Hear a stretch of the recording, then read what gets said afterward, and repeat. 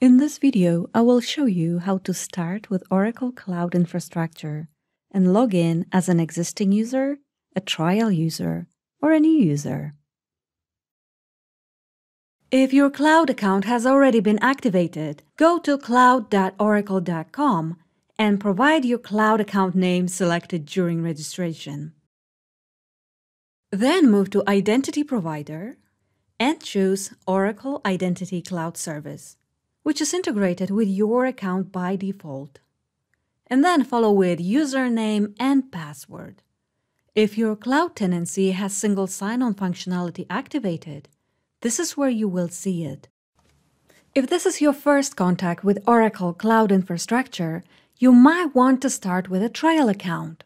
To open your own, go to oracle.com/cloud/free and click on Start for Free. In the first step, you will be asked for your country and contact details. After email verification, you will receive an email with a link, which moves you to a second registration page. This is where you create your password, your account name, which is also called a tenancy name.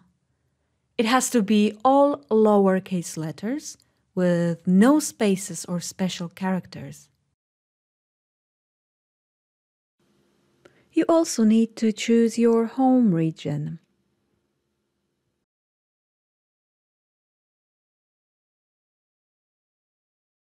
Then fill in your address, phone number, and payment details as a means of verification and credibility. Your trial account is free and it includes a good amount of universal credits, which can be spent on any available services during the 30 days of trial period. Please remember that if you wish to keep your paid tier services after that period, you need to upgrade to paid account. Otherwise, these services might get terminated. You can find out more details in terms and conditions, which you need to accept. And then click on the button to create your account. It takes a couple of seconds to gain access to your cloud console, but full cloud account provisioning takes about 30 to 45 minutes. And when it's finished, we will inform you about it with a separate email.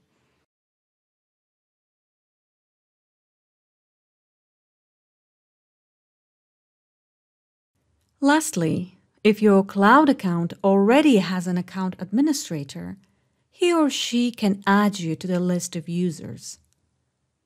After that, you should receive a welcome email with a link to password setup and sign-in page.